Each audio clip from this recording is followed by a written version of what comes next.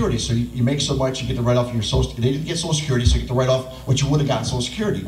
So the governor made a deal years ago, and he reneged on it. So we dropped the bill again, and it went through almost unanimously in the House, maybe 2 no votes, unanimous in the Senate, got to the governor. The governor one day signed 77 bills. He waited 6 days. He called the speaker and said, "I'm not signing Bellino's bill."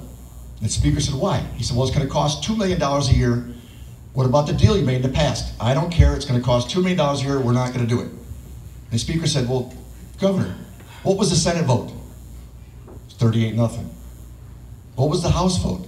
105 to 3. He said, "Well, we're going to run it. We're going to override you."